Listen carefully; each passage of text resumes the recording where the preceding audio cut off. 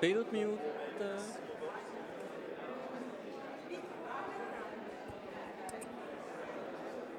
Ja, es ist nicht so lang, es sind ein paar Minuten. Also ja.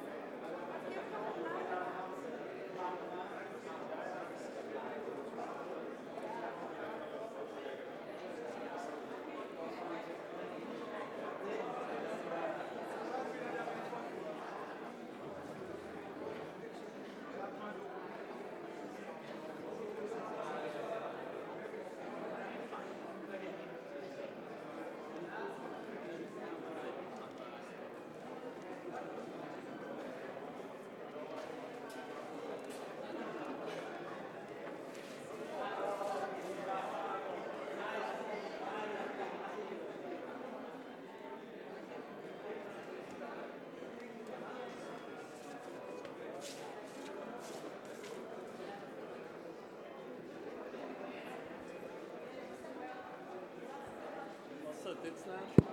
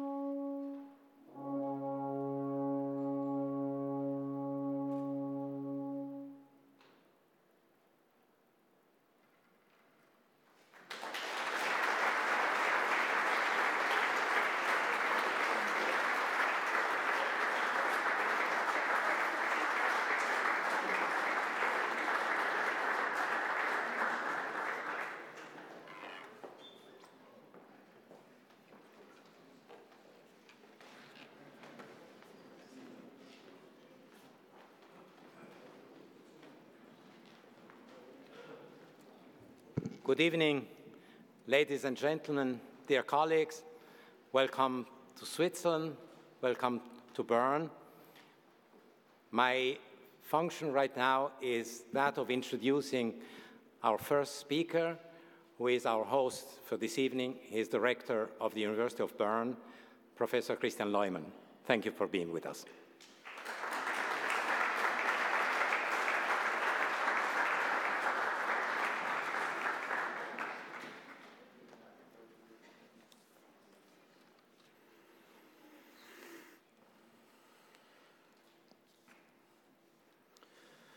Cher Monsieur le Conseiller fédéral Guy Parmelin, dear President of the ALLEA and the Swiss Academies, Antonio Loprieno, dear Director General for Research and Innovation of the European Commission, Jean-Éric Paquet, dear President of the European Research Council, Jean-Pierre Bourguignon, dear President of the Compagnia di San Paolo, Francesco Profumo, dear Secretary General of the Guild, Jan Palmowski, dear laureate of today's prize, Mariana Mazzucato, dear colleagues of the scientific community, dear members of the Parliament and executive bodies, dear guests, ladies and gentlemen.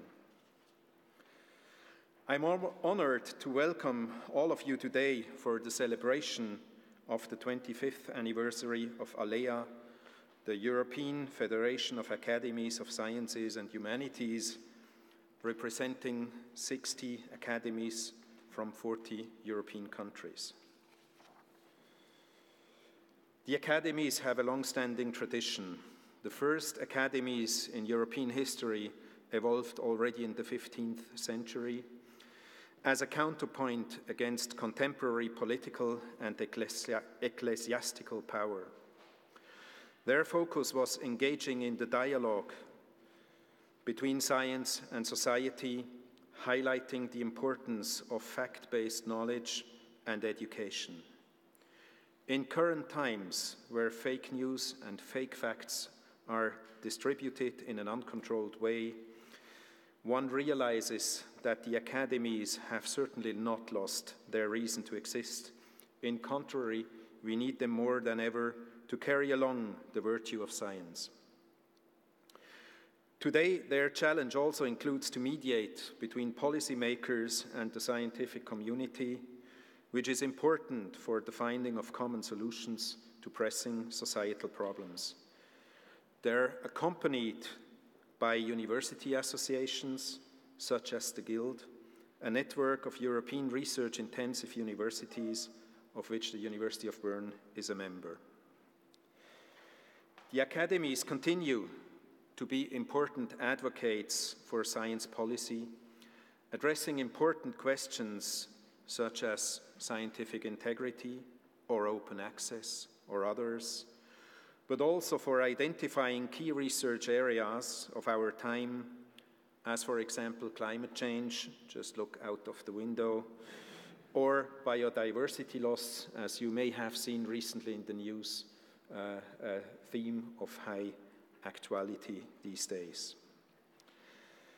Today's celebration is hosted by the Swiss Academies of Arts and Sciences, member of ALLEA since many years, together with their sub-organizations, namely the Swiss Academy of Sciences, the Swiss Academy of Humanities and Social Sciences, the Swiss Academy of Medical Sciences, and the Swiss Academy of Engineering Sciences.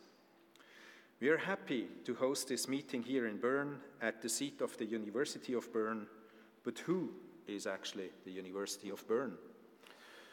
Just in a nutshell, we are a comprehensive university harboring or being home in these days for about 18,000 students. We are composed of 8 faculties and 9 strategic research centers, focusing on excellence in research and teaching with emphasis on inter- and transdisciplinary approaches. Our university places high value on 5 thematic areas, namely health and medicine, matter and universe, sustainability, intercultural knowledge, and politics and administration. The latter, of course, touches upon the fact that we are located in the capital of Switzerland. The University of Bern, just to give you one example, has a strong and long-standing tradition in space science. Some of you may know that it was here in Bern where the solar wind composition experiment was designed, which was sent to the moon on board of the Apollo 11 mission exactly 50 years ago in 1968. This solar wind sail was enrolled on the moon by Buzz Aldrin even before the US flag, a fact that still makes us proud and which is one of the reasons why we are celebrating this year's the 50th anniversary of the moon landing, to which I warmly invite all of you. In the era of sustainability, we help to make the Earth a better place to live with our well-known climate science and also with our Center for Development and Environment, where we focus on questions of land use. Making the world a better place to live is also one of the aims of the Academies by promoting an open dialogue between science, politics, and society. I'm going to stop with this, and I would like to thank all of you and all partners of the ALLEA General Assembly and the Swiss Academies to have chosen Bern as the starting place for their continuous work, specifically of this week's General Assembly. And I would like now to hand over to our Mr. Federal Councillor Guy Parmelin, who is going to address also a few words on the General Assembly here. Thank you very much for your attention.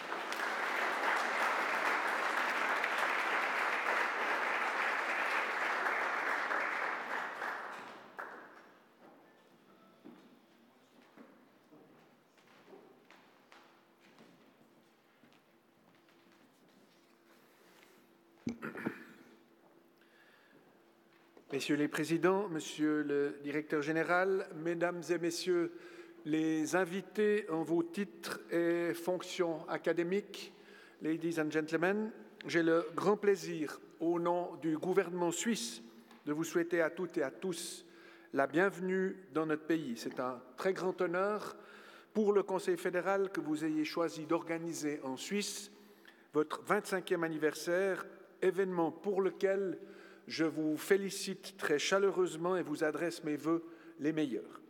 Un quart de siècle, selon le contexte, peut paraître ou apparaître comme une période somme toute assez brève. Cependant, les 25 dernières années se sont avérées à l'échelle mondiale d'une densité inédite, tant elles ont entraîné de profonds changements dans nos sociétés. Je pense en particulier à l'ouverture de l'Europe, à une nouvelle constellation des forces sur le plan international, aux effets d'une globalisation galopante, à ceux de la digitalisation, au changement climatique, aux modifications de notre système de valeurs ou encore à la migration. L'ensemble de ces facteurs suscite parmi les gens dans notre société et dans l'économie non seulement des interrogations, mais encore, il faut bien le dire, un sentiment d'insécurité. Dans ce contexte, les milieux académiques se voient donc investis de tâches importantes. Contribuer à porter les connaissances fondamentales à la compréhension du public, fournir des outils permettant de relever les défis les plus urgents, donner des impulsions scientifiques. À cela s'ajoute un élément déterminant à mes yeux, dans un monde où la polarisation et la tendance au discrédit, vous avez parlé de fake news, monsieur le recteur, et la tendance au discrédit vont croissant, les hautes écoles, en tant qu'institutions scientifiques indépendantes, continuent de servir de phare et continuent à donner les bonnes orientations. Et à ce titre, je vous remercie toutes et tous d'être au service de cette importante cause. Nous comptons sur vous pour être à l'avenir également des bâtisseurs de ponts entre la science et la société et nous nous en remettons avec confiance à votre expertise. Une université met l'accent sur son indépendance, sur son ouverture et sur les échanges. Ce sont là des valeurs capitales qui sont d'ailleurs d'une importance équivalente pour notre pays. En effet, les échanges culturels, professionnels, scientifiques entre la Suisse et l'Europe reposent sur une tradition séculaire.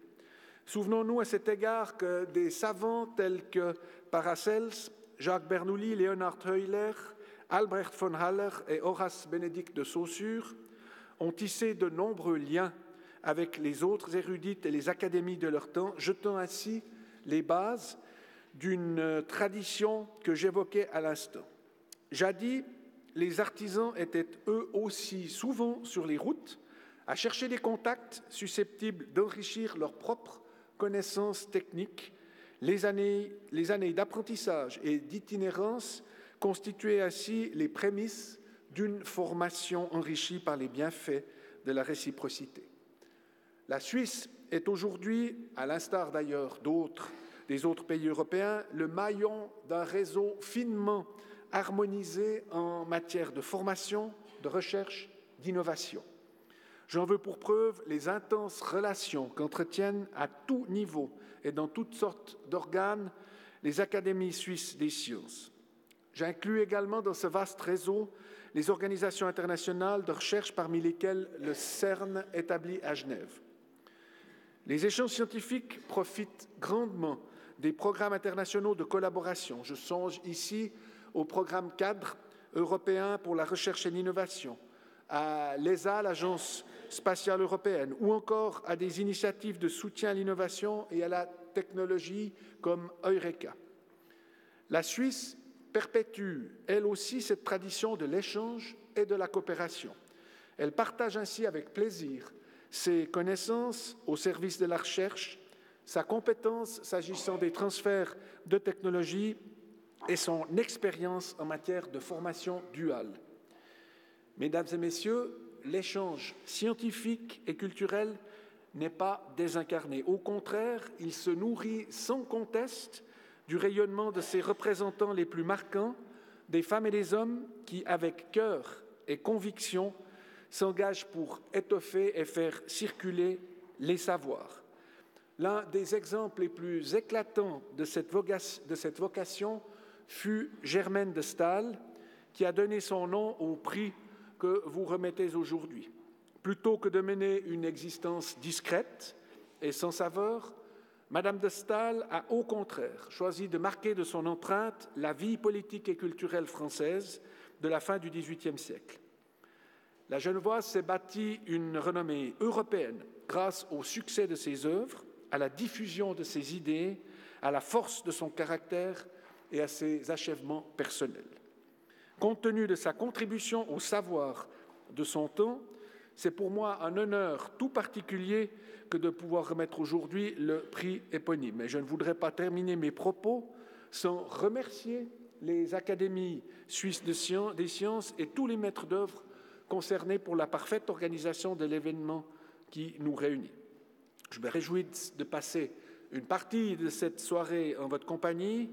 Je vous souhaite à toutes et à tous de profitables échanges à la faveur de cet anniversaire et un agréable séjour dans notre pays.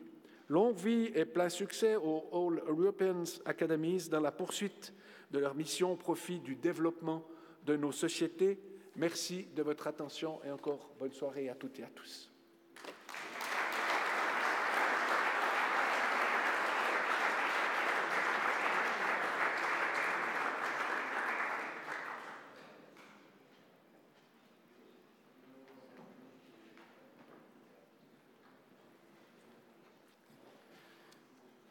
Monsieur le conseiller fédéral Parmelin, Magnificenz, lieber Christian, Monsieur le directeur général Paquet, Monsieur le président Bourguignon, egregio presidente Profumo, and especially dear Professor Mazzucato, dear delegates, ladies and gentlemen. It is a distinct privilege to be able to welcome you all to this evening of memory and innovation. Memory of 25 years of our network of the major European Academies of Science and of innovation in view of the scientific achievements of this year's Madame de Staël laureate. This celebration takes place at the end of the day of work that we devoted to our General Assembly, which is held once a year in one of the members' academies. And it is perhaps telling, as we were reminded by Federal Councillor Parmelin, that the occasion of our Jubilee, we are meeting in Bern as the seat of the Swiss Academies of Sciences. Academies in the plural, because in my country, everything, including scientific organizations, comes in many shapes and forms. We call it federalism, which, as again Federal Councillor Parmelin reminded us, displays very many competitive advantages in terms of what today's laureate would call the entrepreneurial state, but also here and there some minor organizational drawbacks when it comes, for example, to change management.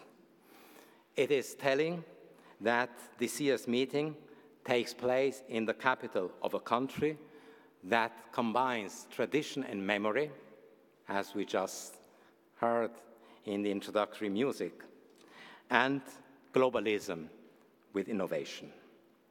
Memory and innovation are in fact two poles of a continuum within which our European science landscape and our European academies operate. For it is emotional memory rather than chronological history that prompts a Jubilee celebration, such as the one we are having tonight. ALLEA emerged 25 years ago in the wake of the profound political changes that were taking place in Europe after 1989 and at the end of the era of partition between East and West. Science became more globally interconnected and international collaboration among European academies more feasible and indeed necessary. For European academies, ALLEA represented, to a certain extent, a response to the same institutional pressures that, on the side of European universities, prompted the Bologna reform. But with a fundamental difference. Unlike universities, academies had been for centuries centers of scientific excellence, yet mostly within a national, often local perspective, with little attention devoted to international cooperation.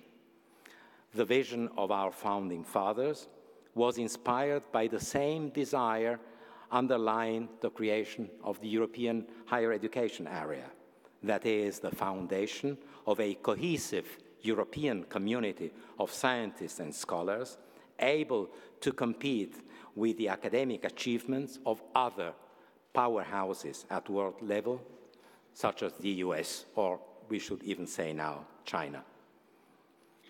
To lay the foundation of this process, the first conferences were organized in 1990 by the Royal Dutch Academy and in 1992 by the Royal Swedish Academy of Sciences, which paved the way for the creation of a pan-European organization of all academies, which is what ALLEA stands for.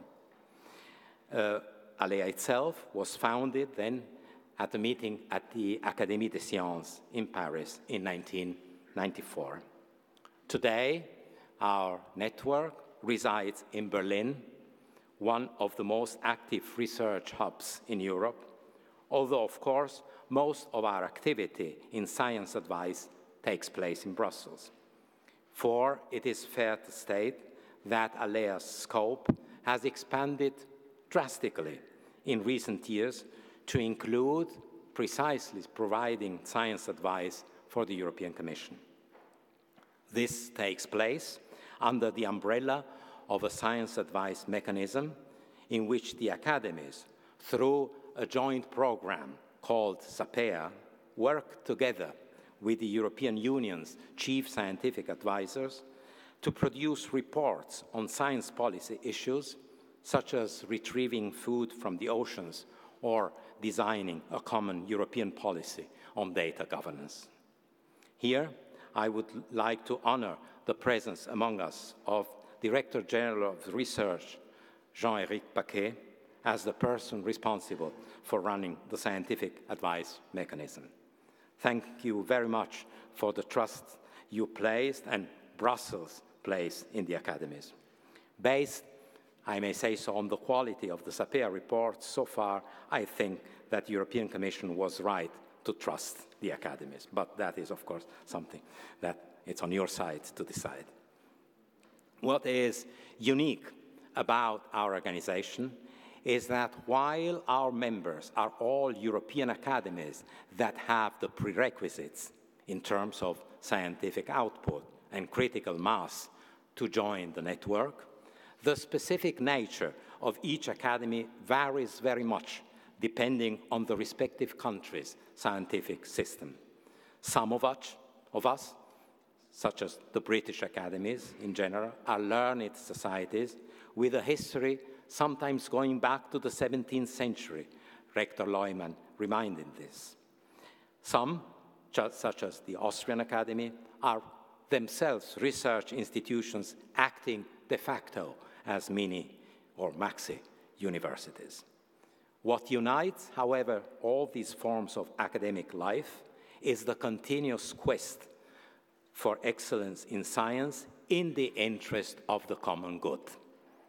And it is precisely at the interface of scientific interest and societal benefit that we see the Academy's unique selling point in the current scientific landscape at the European and indeed at the global level.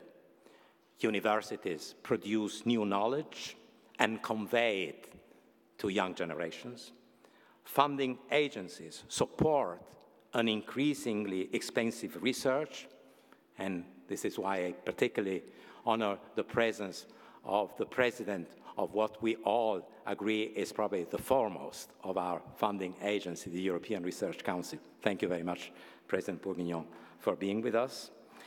Mainly conducted by young generations of scientists and scholars, because those of us who are scientists and scholars but who don't deserve the predicate young anymore know that the actual research is rather being performed by our assistants in our labs or our assistant professors at universities, and not really, in many cases, by those of us who are advanced in their career and at their age.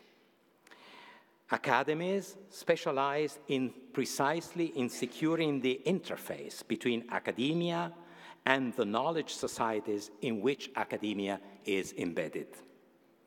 So, to a certain extent, the widespread loss of trust in science and expertise that we were reminded of, if it really exists, which I personally doubt, convinced as I am that the disaffection we observe around us concerns rather the societal organization of expertise, the so-called elites, than the object or the results of scientific investigation itself.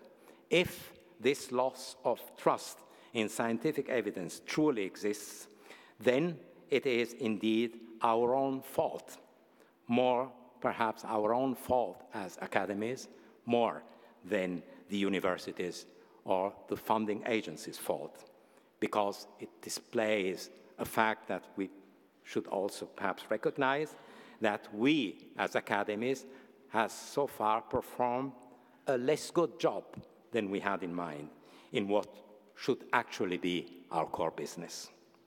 This means, this is actually good news, it means there's a lot of work ahead of us. Let us show Europe that we can provide a similar intellectual leadership at the crossroads of science and society, as was the case in the 17th century with the Royal Society, the Leopoldina Academy, or the Accademia dei Lincei. Today, during our business meeting, we, as ALLEA, launched a new strategy and, as is usually the case in our marketing-conscious world, also a new logo for ALLEA.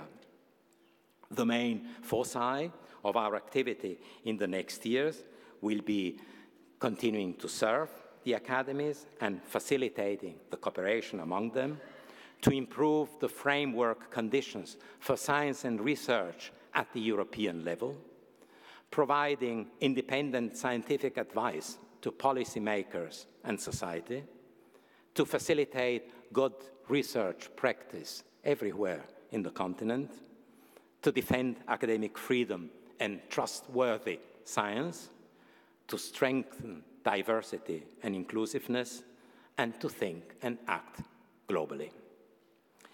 Let me now conclude by referring to this evening's main event, the award of the Madame de Staël Prize to Professor Mariana Mazzucato of University College London.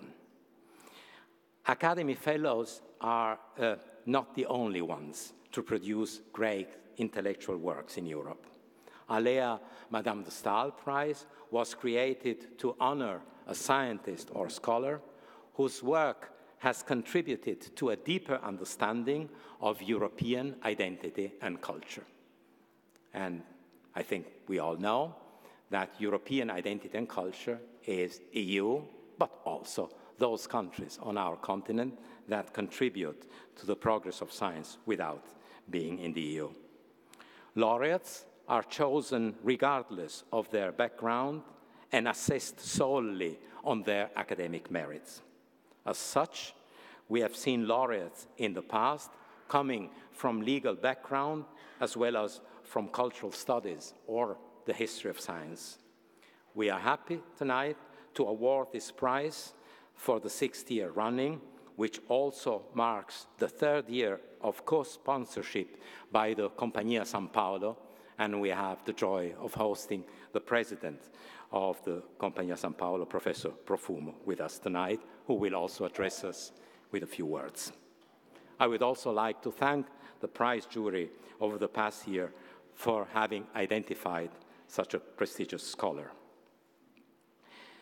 This year's laureate will be introduced in her work by President Bourguignon, but let me just stress the fact that she has truly been, over the last years, a global intellectual and scholar, originally born in Rome, left her home state to pursue an academic career in the US and now in the United Kingdom, where she occupies herself with the economics of innovation and public value. The Madame de Staël Prize not only takes its name from Germaine de Staël, one of the strongest and most visible women of her time, but also the values she represented in terms of curiosity, enlightenment, and exchange of thought that she represented so well.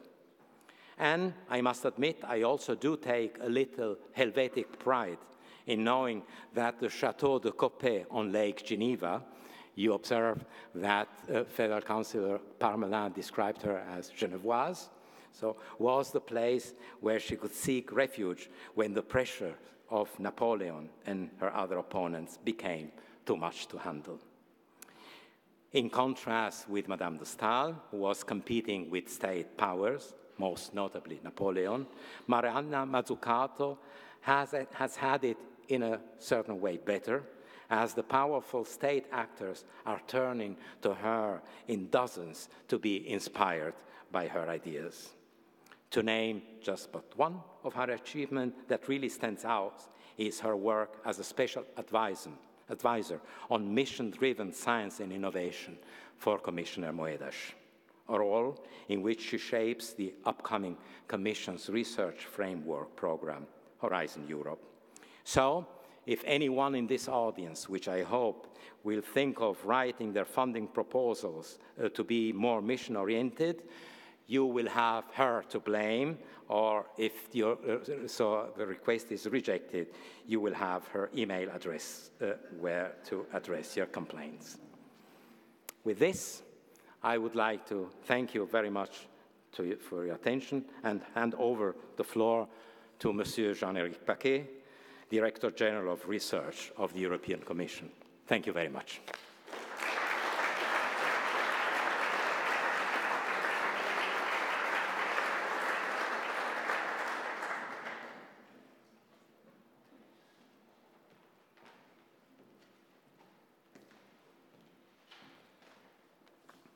Dear Antonio, Monsieur le Conseiller Fédéral, dear President Leumer, dear Jean-Pierre, dear Mariana, dear fellow Academies, dear Academy fellows, guests and friends.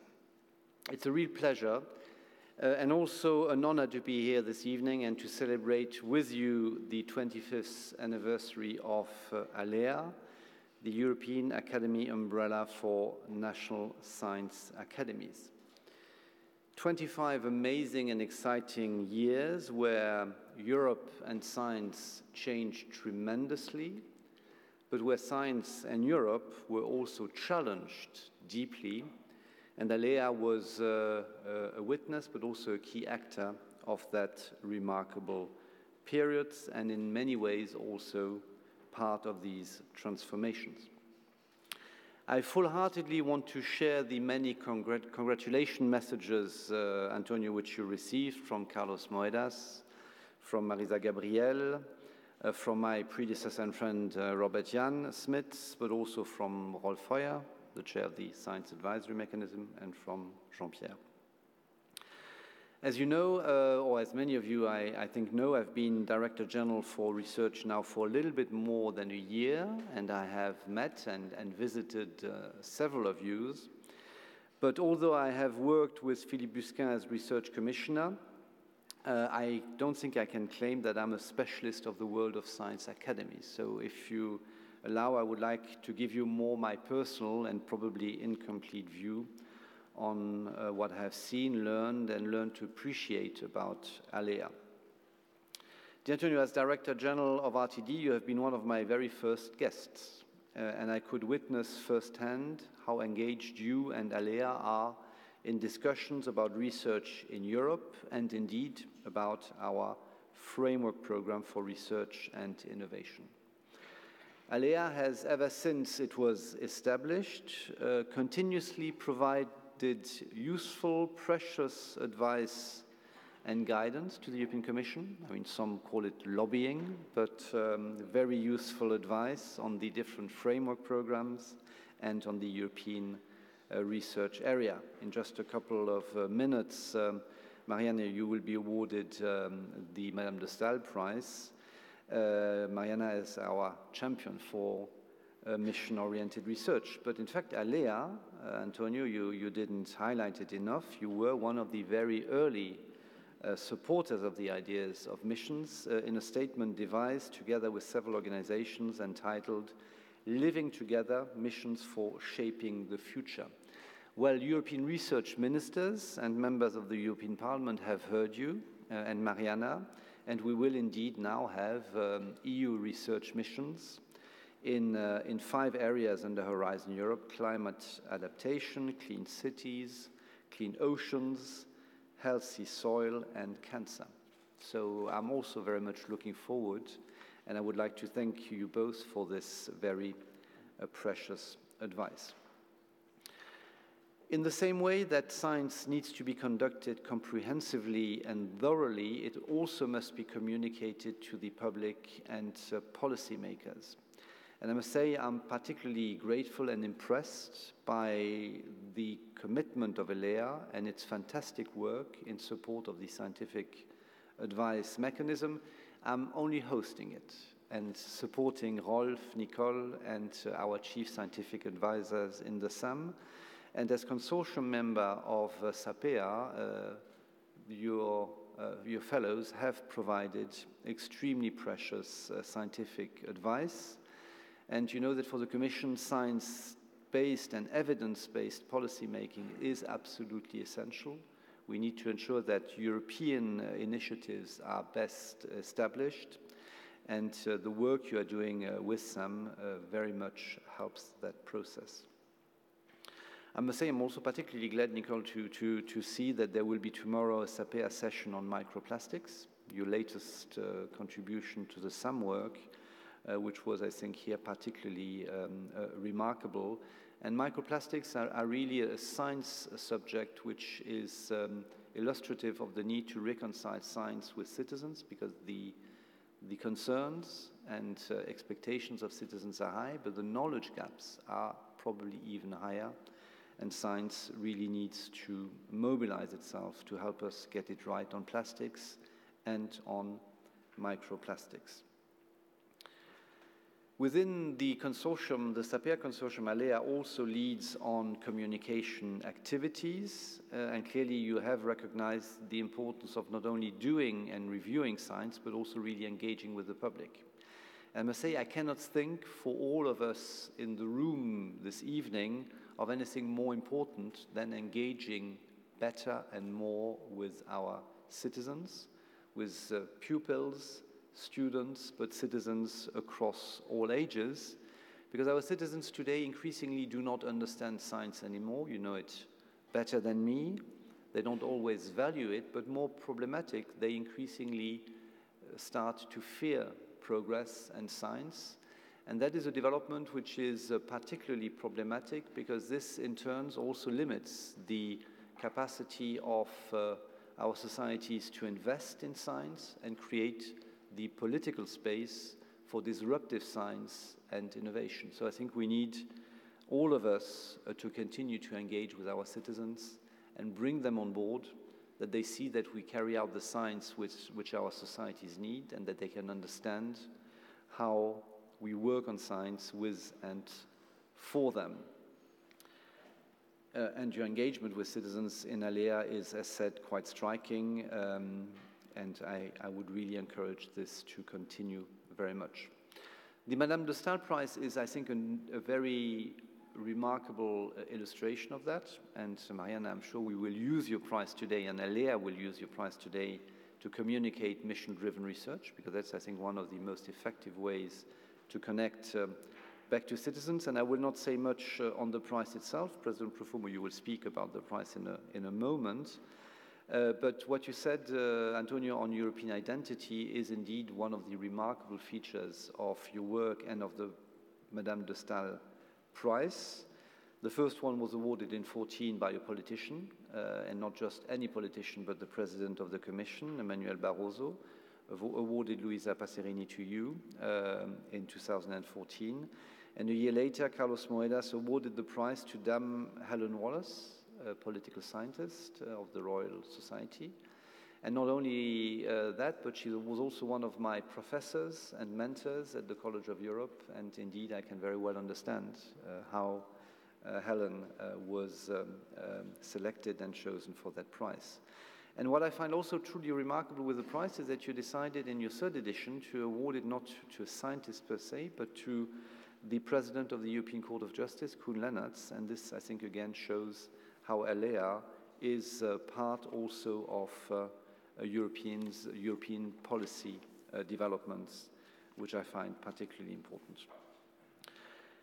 I would like, as one last area, to underline the remarkable work you are doing also with us on research integrity. This also is an area which is key, in particular to ensure the trust in science and in scientists. And I think every day we see around the world, but also in Europe, that understanding the elements and the dilemmas of research integrity are a challenge for scientists everywhere, and your work will certainly help us. Already in 2011, together with the European Science Foundation, you developed the first European Code of Conduct for Research Integrity, which you revised in 2017. I hope you know that we are using this code in Horizon 2020. This is a reference code for all our research grantees. And more than that, this code has now made it into the legislation of Horizon Europe, where it is the explicit reference on this very important area. So I think it's the first time that an academic work makes it into EU legislation. So well done, and thank you very much for that. Allow me to finish by saying a few words also on Horizon Europe and on the work done in Brussels. I mentioned missions already. The Commission, Carlos Moedas, presented the proposal, as you know, not even a year ago, a very ambitious proposal with a very ambitious 100 billion budget for the next period. But more remarkable even than the proposal is that ministers and members of the European Parliament were able in less than a year at the end of March to agree on the main architecture and the main ingredients and elements of Horizon Europe. Of course, what is still missing, and I think we need to be all well aware of that, is the budget that will come together with the overall EU budget discussion. And I would expect that many, maybe all of you in the room will agree that the Commission proposal is ambitious and a good starting point. I'm sure many of you will also agree that the European Parliament, being 20% more ambitious than us at 120 million, has a strong case. But I think what is more important now is that the discussion on the added value of that European research component, which interacts, complements, and structures what all of you are doing in your national system, is also seen as of the highest added values to your finance ministers and to your leaders. Because at the end of the day, it is those prime ministers and presidents which will come to Brussels in the autumn. They will decide the overall European budget for the next period, and within that, they will then also agree on how much research and innovation should be prioritized. I think the case is extremely strong. Your track record on the Horizon 2020 and previous programs is outstanding, but at the same time, politicians are always confronted with deeply conflicting and competing priorities. So I think we cannot be complacent, and I think the debate needs to take place at national level, in your national system, with your national politicians, administration, and leaders, so that when they come to Brussels, they can then see that investing in research and innovation and education with Erasmus is obviously something which is of a national priority and is to be done in your national system, but it is complemented with extremely high added value by a very strong European program as well. So Horizon Europe, Pascal Lamy told me when I started a year ago, I'm not sure I completely listened to him at the outset, that it's evolution, not revolution. For a little while, I insisted that it was more revolution than evolution, and then I've quickly realized that this was not a very good idea, and that the scientific world also likes a little bit of continuity. So I think he was quite right in saying evolution, not revolution, in particular, because in Horizon Europe, the key component, or the key science component of the program is essentially carried over from Horizon 2020, and for very good reasons, because this is where the European Research Council is located with a much increased budget. But the remarkable work of the European Research Council, led by Jean-Pierre and his scientific council, has proven its worth, both in terms of construct, but also in terms of priorities, so we decided to roll it over. And I must say I'm very happy to say that ministers and members of the European Parliament shared that assessment. And so you can look at the next phase of the European Research Council with confidence that we will be able to continue to fund the best research, I would add, the best research in the world, thanks to Jean-Pierre and the Scientific Council. Similarly, for the Marie Skłodowska-Curie fellowships, we are also rolling them over, and largely also for infrastructure. I mean, there are, however, many very important developments and changes. I'm not going to say much on missions, Mariana, because I'm sure you will also, to an extent, cover Horizon Europe.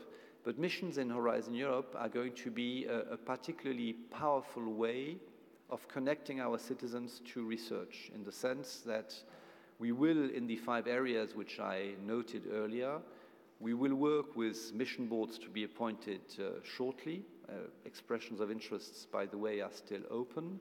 With these mission boards, we will not look just at the research which is relevant, but before looking at the research, we will try, in broad consultation and consultation in Europe, to identify what exactly we want the missions to deliver. It's about delivery. It's about delivery for citizens. It's about delivery in society.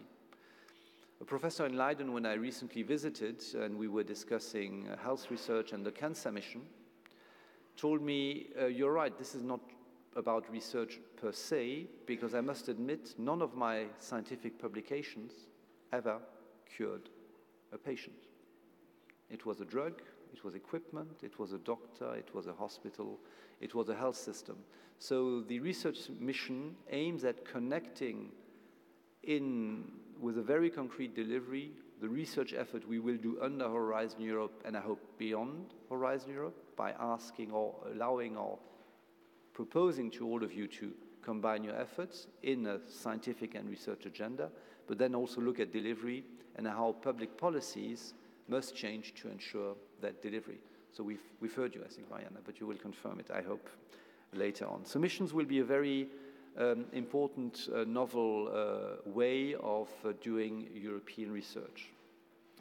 The other change I would like to highlight is the effort we are now doing to become much more cross-cutting across sectors and research areas, in particular, of course, for societal challenges and industrial competitiveness. We have main clusters which are all cross-cutting, for example, climate, energy, and transport. For example, natural resources, environment, and food.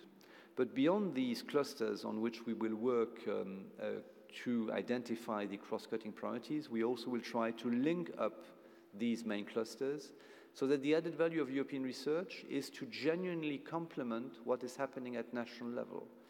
Sector-driven research is very well known by member states. The added value we hope to provide is by linking up that research into these cross-cutting topics. This is a very different way of approaching the framework program, and it has meant in the Commission that we are preparing Horizon Europe in co-creation across the European Commission department. In Horizon Europe, no one owns a budget, so the segmentation of Horizon 2020 is not the way we will prepare and run Horizon Europe. Everyone is around the table, but no one owns his part of the research program. And the added value of that, beyond the quality which I hope it will generate, is also that around the table we have many more players in the Commission which previously had no budget, were not part of the conversation. So we have colleagues from the Directorate for Health, DG Santé, colleagues from the climate part of the Commission. They are equally designing and co-creating Horizon Europe in the Commission. This is a particularly challenging way in the Commission, but equally challenging for the outside world. And this is why Carlos Moedas wants now, and using the time which the political early agreement now offers, wants to use the time ahead for a process of strategic planning where we will engage with all of you to finalize the co-design of these new cross-cutting priorities. Because we are well aware that all actors in Europe need to be well informed of the new approach, and you need to own this new approach. But for you to own it, we also believe that you need to help us shape it and co-design it. So that's the next phase which now opens up in the strategic planning process as of the summer, over the end of the year, so that when the program is finally adopted, we have identified together what these cross-cutting priorities should be. I will now not dwell on the European Innovation Council, Antonio, even if I think for academies this is equally a fascinating new development under Horizon Europe, with this capacity which I hope we will have to deeply change how disruptive innovation and scaling up is happening in Europe. And to an extent, the ambition of the Commission and Carlos's personal ambition is that the EIC does what the European Research Council has done. The European Research Council tells the world, come to Europe where the best science can be done, and rather successfully. If the EIC is the same success, it will say in 5 years to innovators, maybe not come to Europe, but stay in Europe to do your innovation and scale up. And if we achieve that, then the EIC will have been a great success. Europe and the world are confronted today with 3 main transitions: the ecological transition or climate transition, the economic transition, and the social one. And they interact, they intersect, they have links and difficult trade-offs. And it's very clear for the Commission and my teams in DG RTD that dealing with these transitions effectively or supporting the policies to deal with this transition will require deep science, new knowledge, research solutions. And this direction is the one which I hope European research will take with and around the framework program, but also within the European research area. And Antonio, you are a key player in the European research area. And so I very much hope that ALLEA will, in the next 25 years, also be a key player of that European science and research area. I'm very much expecting it, looking forward to it. And as I am in a university, I can finish by saying that for the next 25 years, the only wish I can say is keep it up. Thank you very much.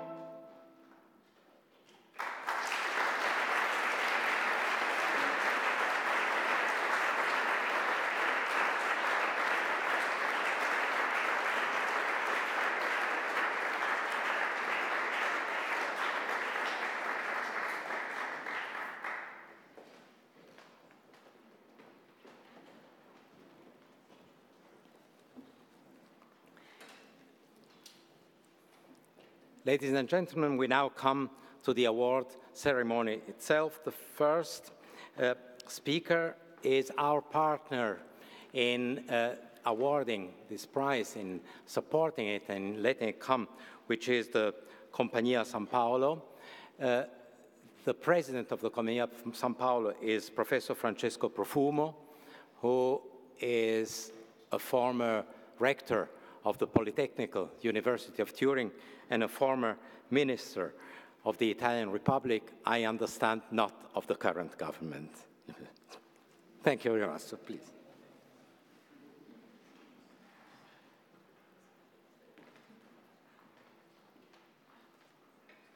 Thank you, President.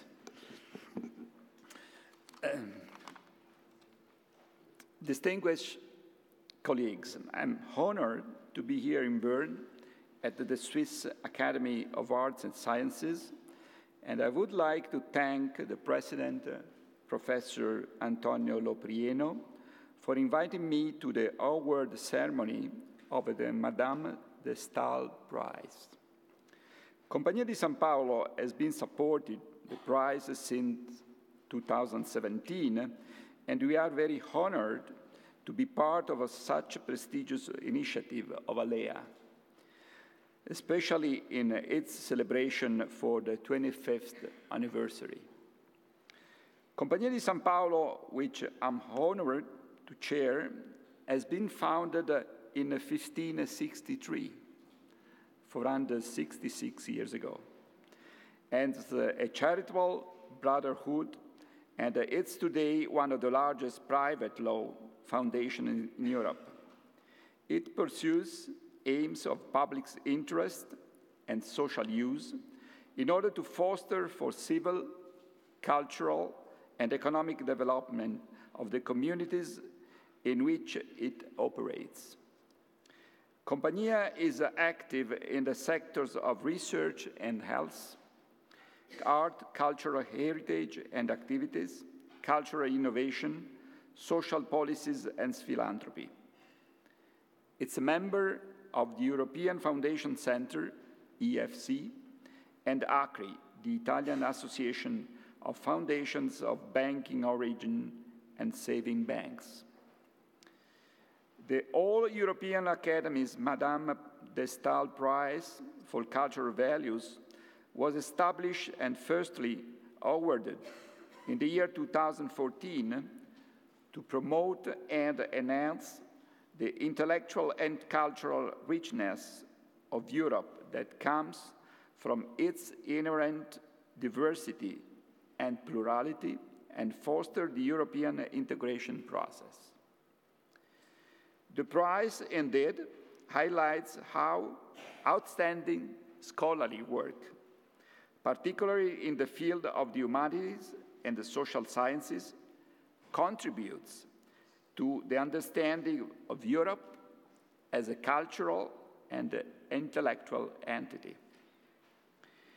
This initiative raised awareness to the importance of the European cultural values, especially in a moment when cultural diversity is meant as a treat.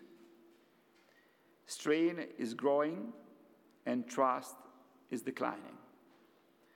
The prize aims at promoting and strengthening an understanding of Europe as complex but multifaceted, intellectual, open, and dynamic.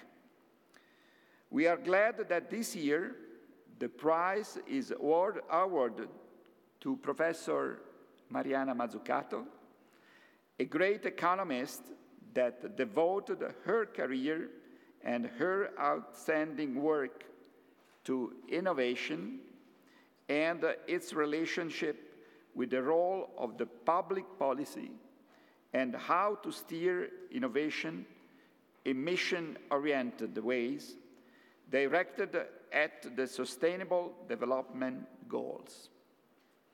Professor Mazzucato will be more broadly introduced by Professor Jean-Pierre Bourguignon later on. I just want to remark that her inspiring work has been also a reference point for our activities in the field of research and innovation. I would briefly address to you the commitment of Compagnia di San Paolo in this great initiative. The Foundation is engaged in supporting innovation and in its several aspects, from the technological side to the social and cultural one.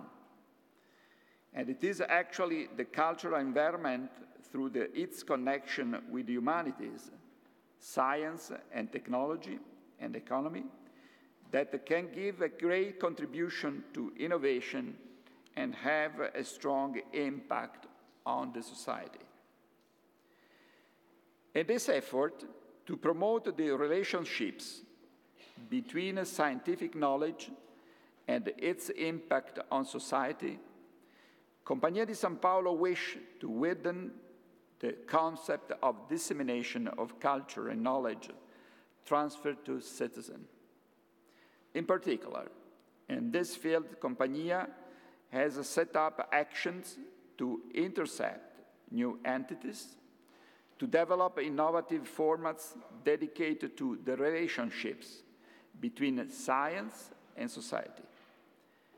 This is in light of the European reflection on the subject, open science, and the priorities emerging from the current public debate in terms of the spread of scientific knowledge and gender participation in educational path and scientific professions. I hope that this prize will continue to enhance eminent researchers and intellectuals whose work represent a significant contribution to the identity and values of Europe. And I wish to thank ALLEA for its great efforts in keeping all the European academics connected, in supporting in their mission of contributing to scientific progress and spreading knowledge. I'm concluding this short speech by expressing again how much Compagnia di San Paolo is proud to support the Madame de Staël Prize, congratulating Professor Mazzucato for her nomination and thanking again Professor Lo Pietro and ALLEA for inviting me today to this award ceremony. Thank you.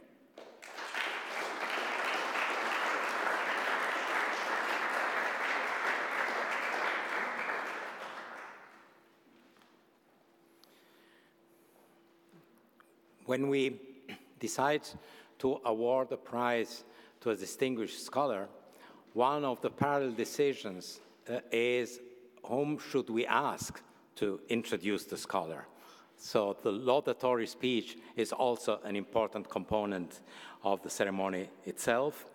And it is a particular privilege for us as ALLEA that the President of the European Research Council, himself one of the foremost scientist on our continent, Professor Jean-Pierre Bourguignon, accepted our invitation to be the laudatory speaker for tonight. It was mentioned by Director General Paquet. ERC has become, to a certain extent, a synonym with scientific quality at the highest level, at the highest global level. This is one of the European success stories, to a large extent due also to the quality of its presidency. So thank you very much, Professor Bourguignon, for being with us.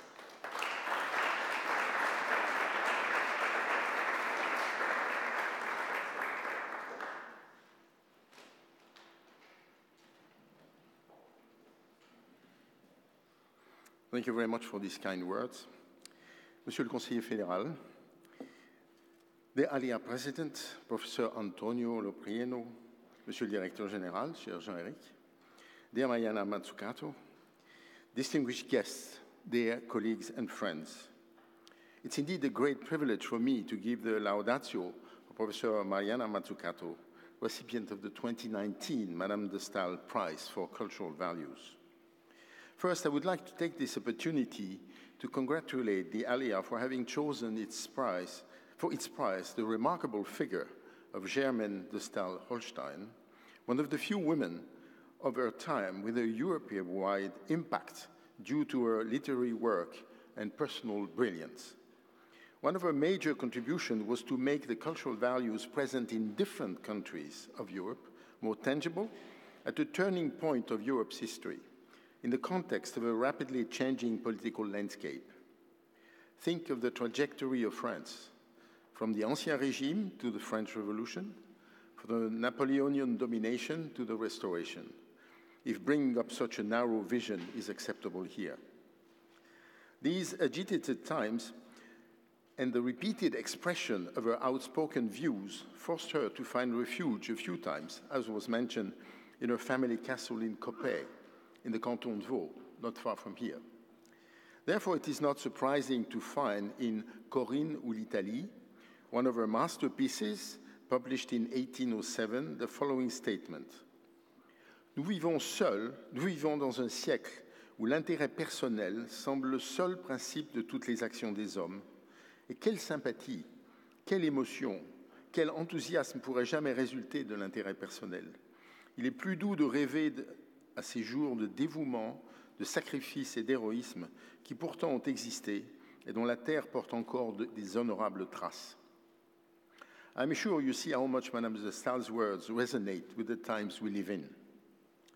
I would like to suggest that the resonance be extended to Madame de Staël's personality and that of the 2019 recipient, Mariana Mazzucato. I'm led to this by the words of the ALLEA president himself, Professor Antonio Loprieno, who chaired the jury for the prize. Here's a quote from him. Mariana Mazzucato is a brilliant and provocative economist who has challenged stories of value creation, innovation, and growth. In an ingenious way, she has been able to create new economic narratives to understand contemporary realities in Europe and beyond. Indeed, Mariana Mazzucato defines her work as focused on the relation between, I'm quoting, focused on the relation between innovation and the direction of growth, with emphasis on building symbiotic partnerships that can create a form of growth that is more innovation-led, inclusive, and sustainable. As a mathematician, that is someone who necessarily has to give a lot of attention to the definition of the words and how they are used, I'm very sensitive to a critical stand on the misconceptions of markets, which has led to wrong conclusions on appropriate measures to be taken to sustain them. Another example is the overemphasis of the role of entrepreneurs taken in isolation, when in her work she stresses the critical importance of an entrepreneurial ecosystem.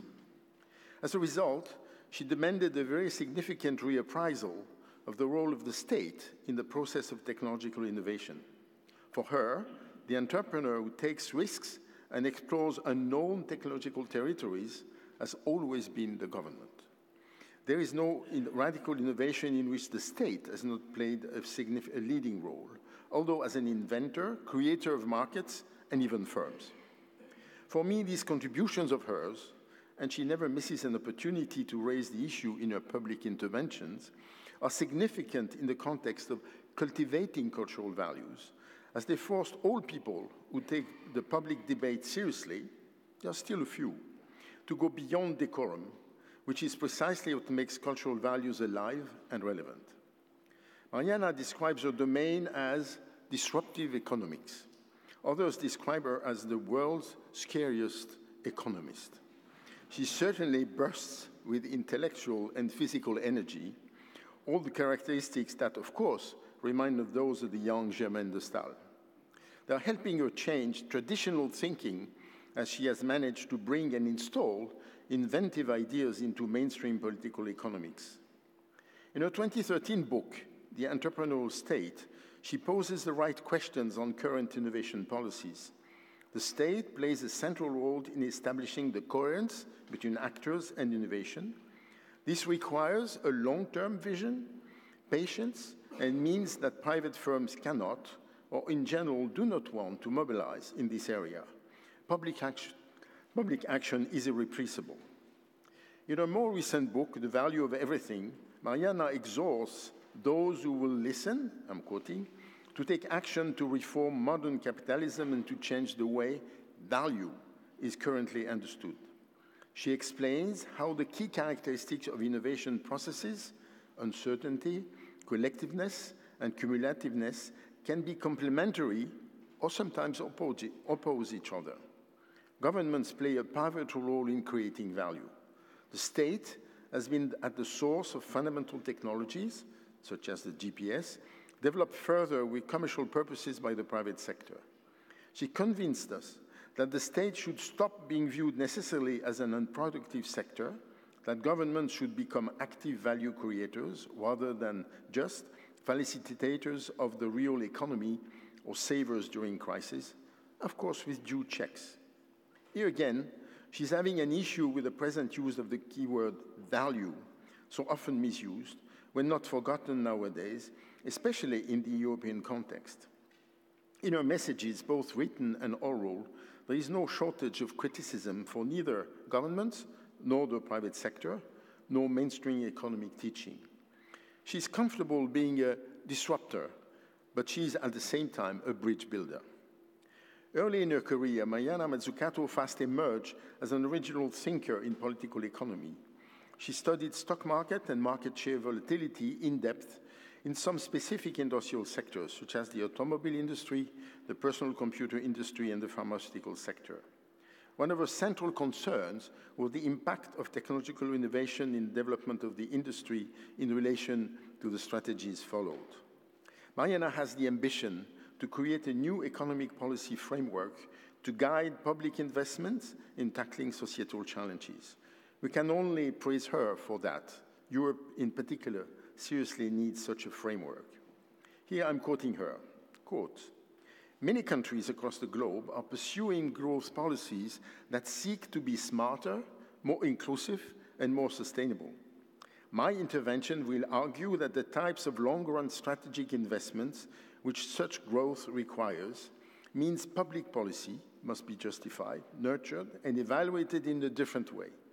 Instead of policies being motivated purely in terms of fixing market failures and/or system failures, policies can be justified and measured in terms of their ability to create and shape markets, with markets as outcomes of the interaction between public, private, and third sector actors." End of quote. Through academic work, and more recently even more through her books, embracing broad areas in which she analyzes key dysfunctions, she has created the conditions for making her voice heard in the public arena. This has led her to be sought after as contributed to the definition of public policies in various environments, from banking tools to social programs, from sustainable development goals to the research programs. From the UK to the US, from Latin America to the United Nations, participating in the World Economic Forum Global Future Council, and of course, to the European Union in different roles. First, as member of the European Commission Expert Group on Economic and Societal Impact of Research and Innovation, and of course, more recently, as Special Advisor for Mission-Driven Science and Innovation. Commissioner Carlos Moedas, who appointed her for this last engagement, said, I'm quoting, "I believe that in innovation and research, the role of the member states and the union is essential. It is a very good example where the role of the public sector should not only be to tackle a market failure, but also to set directions." As you noted, I'm sure this is fully in line with Mariana's fundamental analysis. In an interview, Mariana said that probably the highest impact document she will ever write is the strategy paper published last year, in which she calls for mission-oriented EU research and innovation as part of the next EU framework program, Horizon Europe. In it, she develops her claim that correcting market failures means putting patches on a market that already exists, while states have actually a much more crucial role in dynamically creating and shaping new markets. For her, this is the only way to successfully solve the great challenges that our societies are facing. It is critical to note that in this document she clearly states, I'm quoting, that this is not about prescribing specific technology, but providing directions of change around which bottom-up solution can then experiment. Missions are not about prioritizing innovation and applied research over the frontier research funded by instruments like the European Research Council, end of quote. Elsewhere in the document, she says more about how the various components of Horizon Europe will contribute to a common goal. I'm quoting again. Under a given mission, it will be possible both to identify some of the most advanced, relevant scientific projects funded by the European Research Council and mobilize them to contribute to a mission, and at the same time to use the future European Innovation Council to look into what the most advanced startups are doing and how they can support a given mission. Thus, missions will be a way to combine different and diverse inputs into a more creative, ambitious, and effective result. You heard Director General Paquet explain this was the spirit of the next Horizon Europe. I must say that Mariana's contribution to how Europe can approach innovation-led growth is a refreshing shift away from industrial policies aimed at picking just the winners, and emphasis on the part that public policy and public funding should play in stimulating and, in the end, generating those transformative technologies and solutions that will bring us to markets that do not exist yet. She underlines that to attain this goal requires systemic long-term public policies that draw on frontier knowledge, a permanently rejuvenating territory. This is a good place to remind us all that funding bottom-up, curiosity-driven research is just crucial for this frontier to remain a frontier and not something that used to be one. It is therefore essential to prevent a focus on missions, making the political echelon comfortable to forget about the importance of challenging researchers so that they feel welcome to follow their own curiosity. This is a fundamental task of the entrepreneurial state, whose critical role Mariana pointed to. No new markets can be created without it. Indeed, this also gives a very strong message to those who could be tempted to see Horizon Europe as a way to please various clients and lobbies. We are talking here about building a policy where the whole panoply of policy tools is mobilized and articulated, top-down, bottom-up, cooperative, disruptive, cluster-like, etc. Mariana's impact on public policies is extraordinary. The reactions to her book are impressive and contribute greatly to renovating and enriching the public discourse on the research and innovation debate, a much-needed action. The award she is receiving today is, of course, one among many. But I hope that by linking her to Germaine de Staël and to the ALLEA, all European Academies, she feels that it brings a special dimension to her work. ALLEA writes about Germaine de Staël. Celebrated for her conversational eloquence, she participated actively in the political and intellectual life of her times. I hope I've convinced you that the same can be said about Professor Mariana Mazzucato, whose active participation in the European policymaking and academic circles is highly visible and will continue to be highly visible for the years to come. Mariana, please allow me to express my personal congratulations on this celebratory occasion of your receiving the Madame de Staël Prize. Thank you.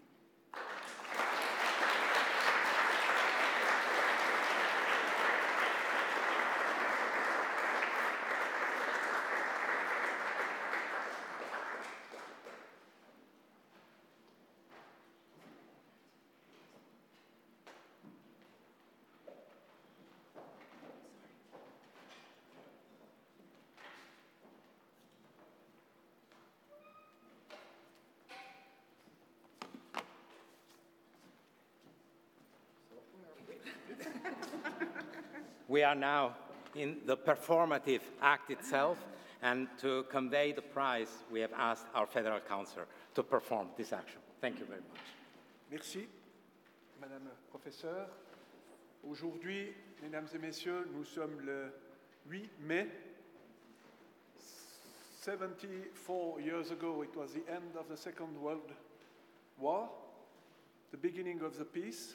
It's a big symbol, and I'm proud to give you the prize.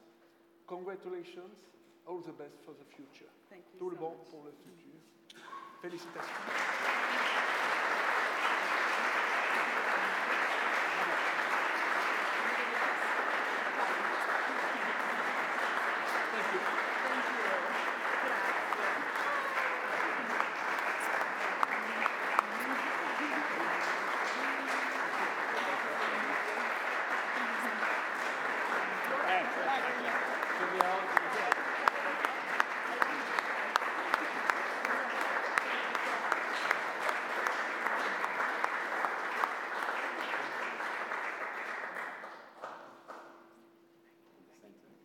Yes, you should be in the center.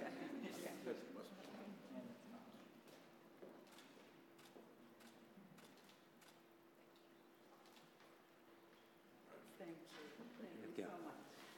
Well, now, no prize without acceptance of the prize. So now we want to see, first of all, whether Professor Mazzucato accepts the prize, and second, whether she deserved it at all. So we want to hear something from her. Thank you. Okay. Should I give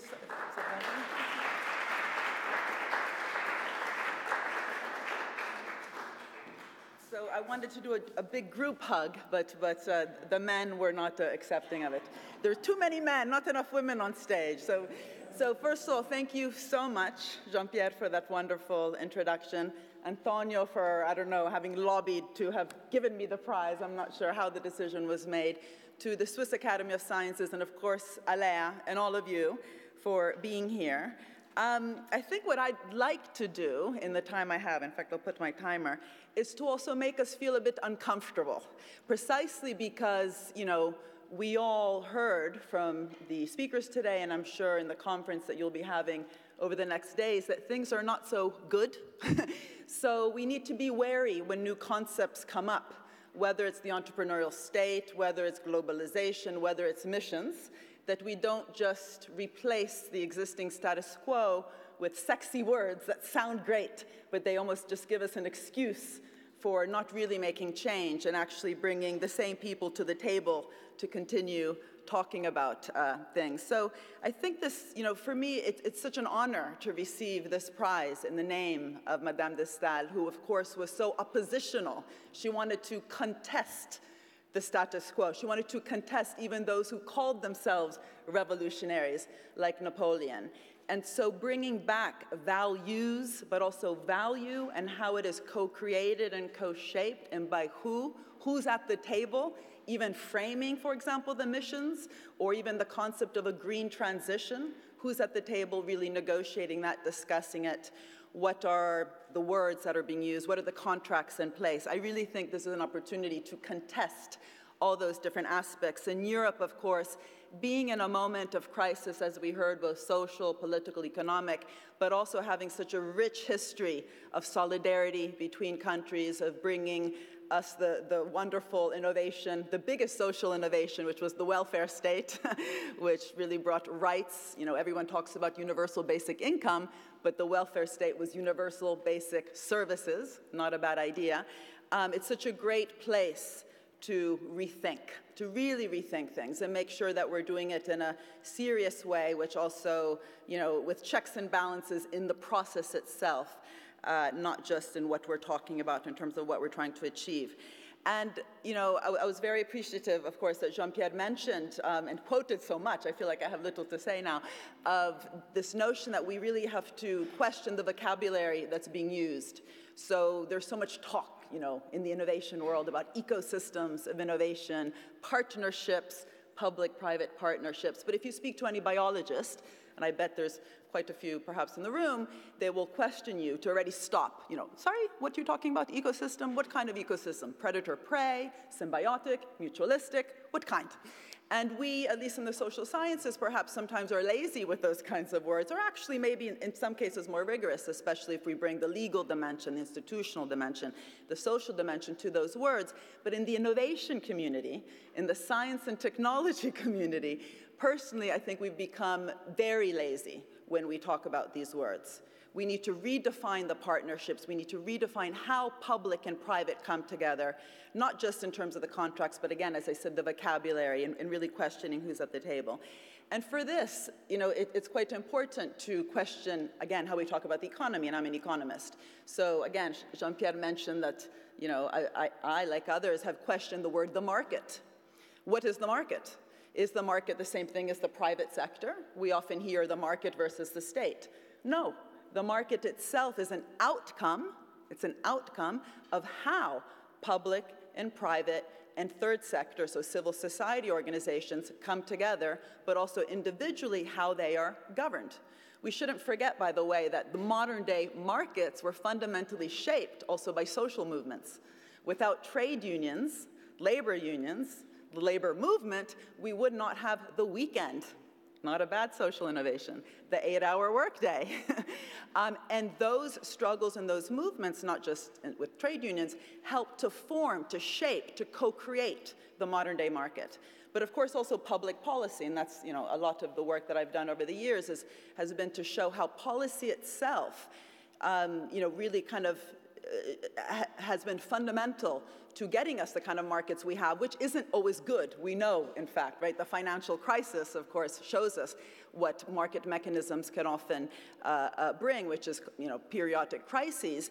But questioning the market and how we use the word means also creating less of a lazy narrative in those who also use, for example, the term market forces as an excuse for why, for example, perhaps they are implementing short-termist and speculative policies. As soon as you say, what market forces? They're not out there as some deterministic force, but how you yourself, for example, in a company, do corporate governance itself determines the kind of market outcomes we want. And so in rethinking the market, in rethinking the kind of tools we also need in Europe today to really get to these wonderful challenges that we talk about, which Europe has actually been talking about for many years, the challenge of sustainable growth, inclusive growth, smart innovation-led growth, that is really a frank and explicit admission that growth and innovation have not just a rate, but a direction. But how do we set that direction together in a way that also enables contestation along the way, and not just a top-down process, is, I think, a very important part of this discussion. But let me just come back to this word governance. It's not just corporate governance that's important, it's also governance of the public sector. When we think of innovation spending and science and technology spending, education spending, all sorts of spending by the public sector, this happens through different types of organizations. My work in the entrepreneurial state looked at the different organizations that were important for getting us basically everything that's smart and not stupid inside all our smart products, from the internet, GPS, touchscreen display, Siri, etc. But what do we know about those organizations? What do we know about CERN? What do we know about DARPA and its ability to really welcome exploration, experimentation, trial and error and error and error? What do we know about InQtel, the CIA's public venture capital fund? You might start getting scared when you realize just how powerful the CIA is. It even funded touchscreen display on all our phones. Every time you let your kids touch your phone, ask yourself who funded that. But those organizations, it's quite extraordinary. We have business schools around the world, top business schools that think about really interesting issues about governance in the private sector. Just think of the courses that managers like Francesco Profumo would have taken: strategic management, decision sciences, organizational behavior. There's these wonderful textbooks that come out with these titles like Rejuvenating the Mature Corporation. Why? Because when you have a mature, large, bureaucratic private company, you start worrying, is it going to remain flexible and adaptable and dynamic and innovative and creative? Well, we need to be careful. So General Motors introduced the multi-divisional form of the company precisely to resist big kind of bureaucratic structures. And yet when we think of the public sector, the word bureaucracy, we have sort of just accepted it as a negative word, right? Instead of questioning how can we make sure we are constantly creating dynamic, creative, sexy bureaucracies that are nimble, flexible, adaptable, able to partner in dynamic ways with different actors in society, we just use the word, oh, that's such a bureaucratic procedure, as though there's something in the DNA of a bureaucracy which will, by definition, make it more kind of, slow and inertial and lumpy and dinosaurish. And so, one of the things that we're doing in the institute that I set up at UCL, the Institute for Innovation and Public Purpose, has been very much to sort of question that and to create what we hope to be the kind of before and after moment for the Masters in Public Administration, which really brings that live thinking about creating adaptable, flexible, value-creating public organizations and actually train the civil service with an idea that they are actually co-creating value. They're not just there to facilitate, to enable, to de-risk, a word which I'm sure many of us have written if we ever contributed to any white paper or a green paper. You're de-risking who? The risk takers. If you're a young graduate, do you want to be a de-risker or a risk taker?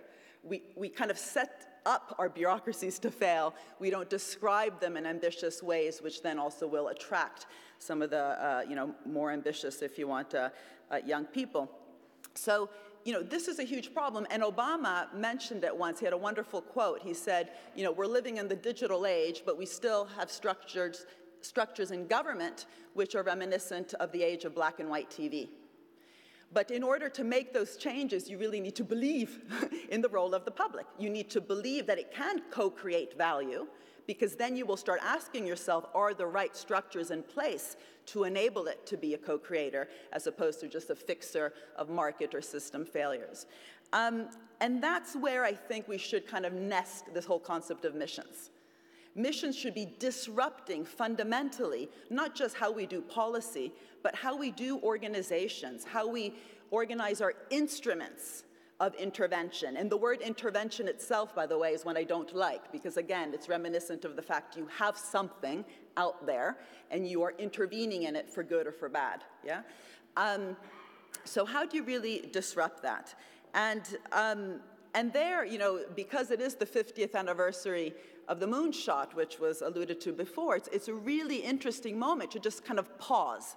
And instead of just using the word, the moonshot, we went to the moon and back again, amazing feat of humanity, and I think tomorrow in your sessions you will be reflecting on that, to really ask, do we have the structures in place, let alone the ambition, to go to the moon and to be so, challenge-oriented, mission-oriented? Do we actually have the structures in place in the public sector, but also the public-private relationships that got us to the moon? And I think the answer is no.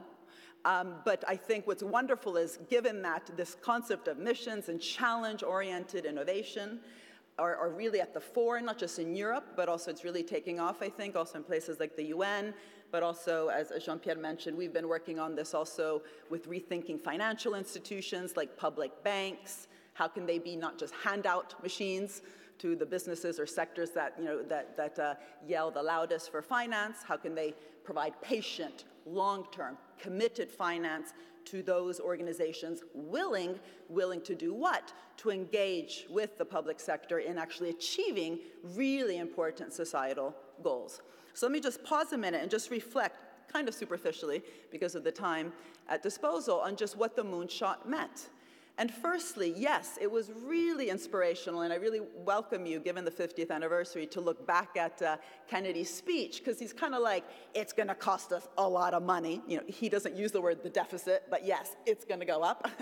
But it's okay, because it really matters. It's going to help us, if we structure this properly, to create long-run growth, because science and technology have been critical for fueling long-term growth creation. And also what happens along the way is just as important as achieving it. He really looked at, when he was looking also at some historical examples, just how important actually setting up these dynamic structures were just as important actually getting to the moon. But first of all, in that case, it really was kind of Kennedy and his guys, right? It was pretty top down. And so the first question is, what do we mean by missions today when we're using this in Europe? Who's deciding? Is it the kind of Kennedy top-down, or is it something more like, say, what's happened recently in Germany? It's not a perfect policy, but the Energiewende policy, which you could argue has been kind of a national mission to reduce the carbon footprint of the country, but the legitimacy of that mission, forget, by the way, if it was perfect or not, we all know there's problems with many of these policies, but the legitimacy of bringing that mission to the fore was an outcome of decades of the green movement. And the ability of a politician to harness, to capture, to be in discussion, to empathize, also in terms of the art of listening, with, again, social movements to then formulate missions is, again, something I'm not sure we have the capability to do. So let's think about it. What does empathy 101 look like in terms of this ability of co-creation? But secondly, it really was a mission that required lots of different sectors. Of course, NASA and the aeronautics element, we know that bit. But it required also, in terms, again, of Jean-Érique's points, lots of different sectors, including nutrition. You couldn't just eat a hamburger, textiles and materials. And so this point of these modern missions today that we're thinking about in Europe and, again, around the world, that they should be intersectoral through lots of different sectors, interactor, public, private, third sector, interdisciplinary as academics, interdisciplinary, bringing the humanities, the poets, to the table to really formulate these missions in such a way that is as inspirational as can be, is really, really important. And especially moving away from a sectoral policy, if you look at how many countries continue to have sector-based kind of industrial strategies, what does a mission-oriented approach look like at the national level, where you actually formulate missions around the future of mobility, clean growth, aging, that really get all your sectors the opportunity to collaborate in new ways and to really create additionality, making things happen that wouldn't have happened anyway. And there, too, I think it's interesting with the Energiewende, it required even the steel industry to reduce its material content. This wasn't just about renewable energy.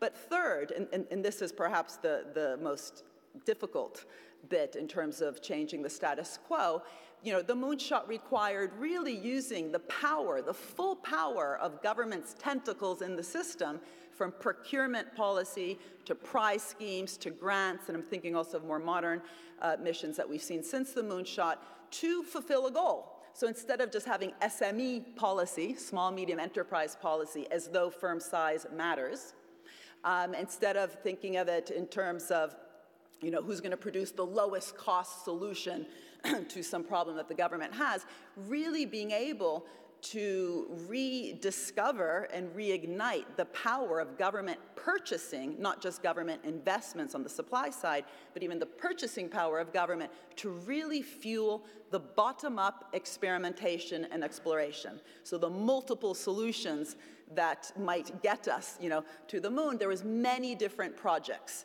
of which, by the way, many failed, right? So again, I wasn't joking when I said trial and error and error and error.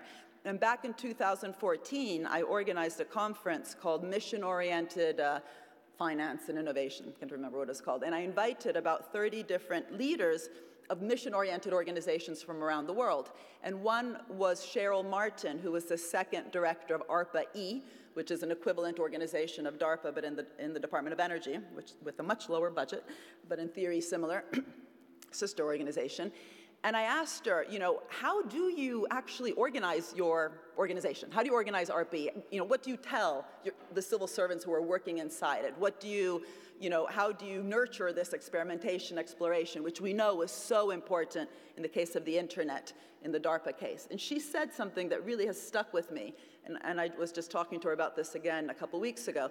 She said, we actually measure our success by how much risk we were willing to take and how much economy-wide impact our successes have.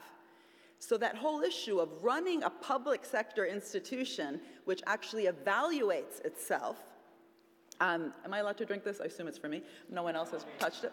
By how much risk it was willing to take, but also how much economy-wide, so not just tinkering on the edges, its success has, is very interesting. So one of the things we've been doing, and George Dibb is here, who's been helping us with the industrial strategy and revising it around a mission-oriented lens in the UK, is precisely to ask that question, but even to the Treasury. It's the Treasury, in the end, that evaluates these organizations. What does it mean, for example, to let go of, let me just drink it quickly,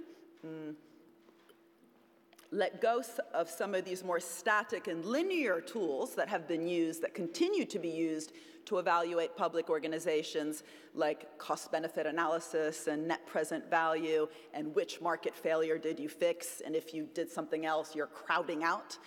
Really bringing kind of new tools to the Treasury itself, to the ministries of finance. It once struck me, I actually looked, and I still haven't found it. I'm sure it exists. I hope it exists, because I just can't believe it doesn't. But in the case of the Concorde plane, which is often used as the classic, picking winners problem and failure because it's not flying, well, of course, for the private sector, it's a failure because it's not flying, and so it's a commercial failure. But for the public sector that invested so much money in it, there's been no proper calculation of all the intersectoral investments and spillovers that particular project, forget whether we like it or not, but we should evaluate it, that project had. The spillovers across many different sectors. No evaluation, and yet in the common parlance, it's used as a picking winners and a failure. But this whole issue of evaluation really, really matters, because otherwise we create a self-fulfilling prophecy. If we pretend, for example, that these organizations are just fixing markets and evaluate them in that way, that actually ends up creating the kind of incentive systems inside, literally at the human resource level, of what bureaucrats think they're doing. And the BBC, for me, has always been a very interesting example, because it is evaluated formally every so often, because it's the citizens who fund it through the charter, the television license. And so every time it's evaluated, the same thing happens. And luckily, just because everyone loves the BBC, it somehow survives, notwithstanding this incredibly static process. But what the BBC is often told is, it's okay to make documentaries about giraffes in Africa. It's okay to make a high-quality news, which I'm sure you all watch when you're lonely in your hotel rooms. But soap operas and talk shows, that's for business. And if you do that, you're going to crowd out business and commercial opportunities. And actually, the success of the BBC has been precisely that it didn't view itself in such a narrow way. Okay, this part of the market I can invest in, documentaries and high-quality news, and this bit is for business. It actually has had an internal debate about public value.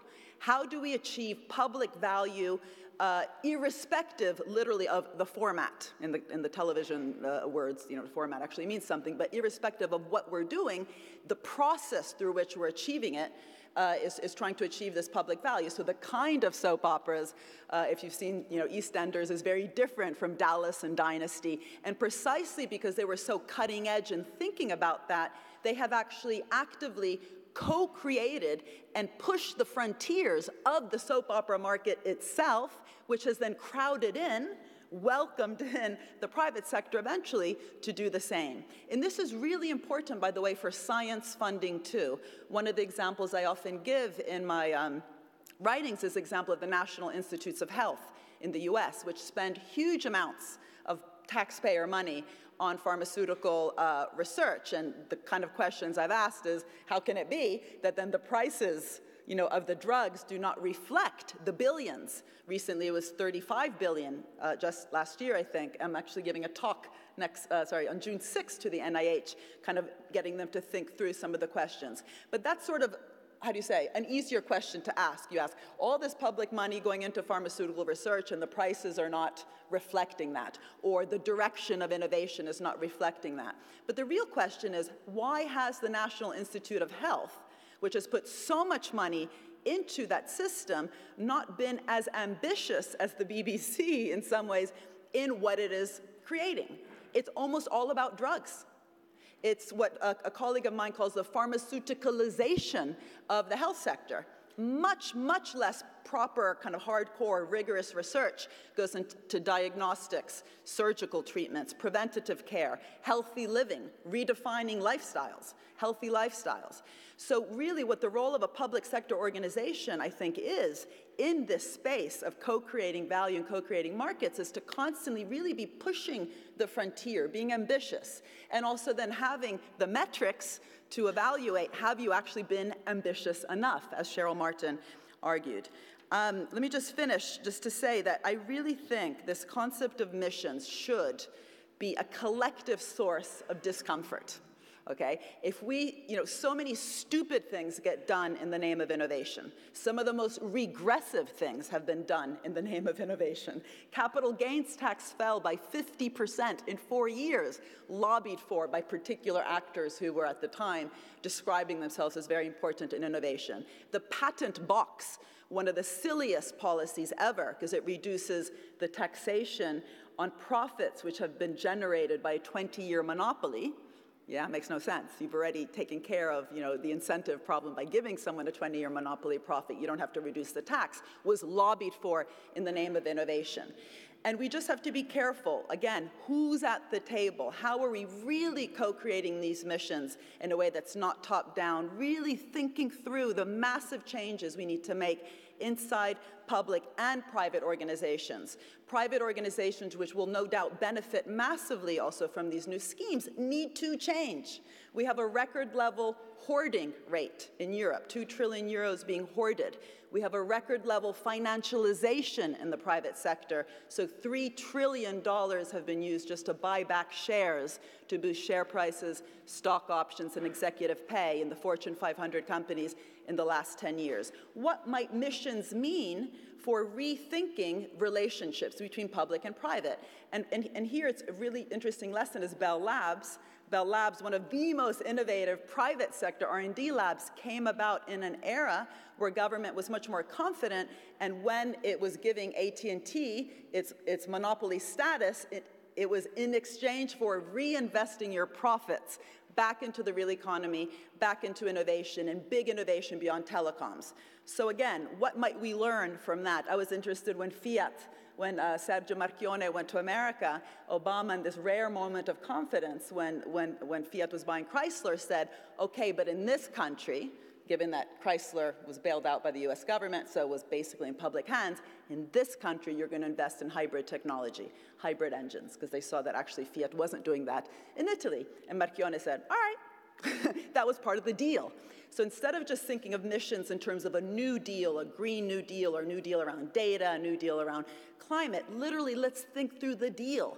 How can we create these more interesting, symbiotic, mutualistic, interesting partnerships? And here, Europe has so much to teach us. We have experiments around Europe, in Scandinavia, but also in the Basque region of Spain, of stakeholder governance, not just shareholder governance. Let's use that. Let's use those as experiments to really help us get the right processes in place. And I'm completely out of time, but I just want to say that it's such a positive agenda, both in terms of the direction of innovation, but really seeing it through in terms of the governance processes, not just of innovation, but of capitalism. I think it's fantastic, and it's what really will set Europe apart from what's currently happening in America and in China. So how great that we can do it together, and how great that you've given me this time, and the honor of Madame de Staël, who was, a disruptor. So thank you.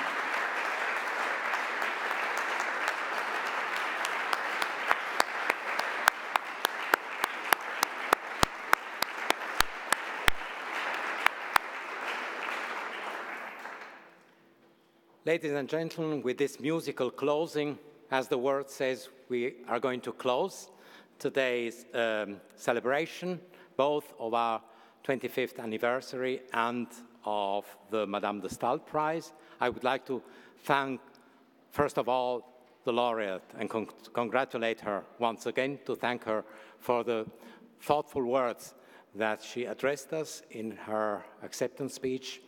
I would like to thank all the participants who contributed with their knowledge and with their presence. I would like to thank especially also the teams that are behind the organization of this event, the University of Bern as our host, but also my colleagues, both in the Secretariat of ALLEA and in the General Secretariat of the Academies of Science and Arts of Switzerland, for having performed really a magnificent job. Thank you very much. May I invite you to share with us a glass of water here and there with some drops of wine, if your religious convictions allow that with us. Thank you very much.